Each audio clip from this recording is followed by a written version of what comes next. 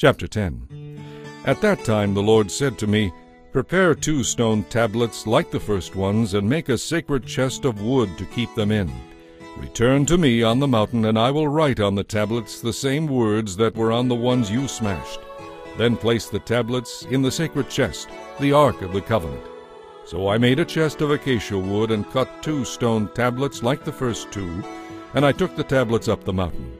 The Lord again wrote the terms of the covenant, the 10 commandments, on them, and gave them to me. They were the same words the Lord had spoken to you from the heart of the fire on the mountain as you were assembled below.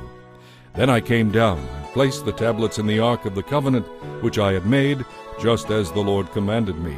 And the tablets are still there in the Ark. The people of Israel set out from the wells of the people of Jaakan and traveled to Mosera, where Aaron died and was buried. His son Eleazar became the high priest in his place. Then they journeyed to Gudgodah, and from there to Jotbathah, a land with brooks of water.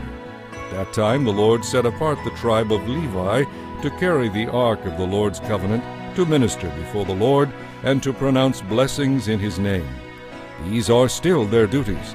That is why the Levites have no share or inheritance reserved for them among the other Israelite tribes. The Lord himself is their inheritance, as the Lord your God told them. As I said before, I stayed on the mountain in the Lord's presence for 40 days and nights, as I had done the first time. And once again the Lord yielded to my pleas and didn't destroy you. But the Lord said to me, Get up and lead the people into the land I swore to give their ancestors, so they may take possession of it. Now, Israel, what does the Lord your God require of you? He requires you to fear him, to live according to his will, to love and worship him with all your heart and soul, and to obey the Lord's commands and laws that I am giving you today for your own good. The highest heavens and the earth and everything in it all belong to the Lord your God. Yet the Lord chose your ancestors as the objects of his love.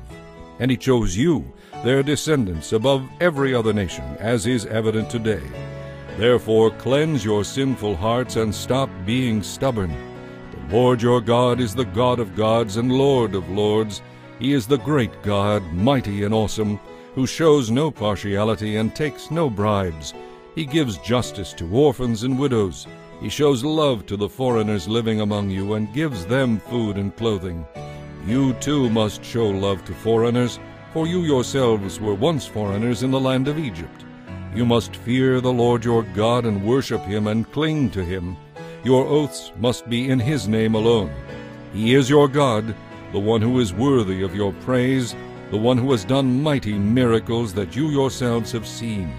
When your ancestors went down into Egypt, there were only 70 of them, but now the Lord your God has made you as numerous as the stars in the sky.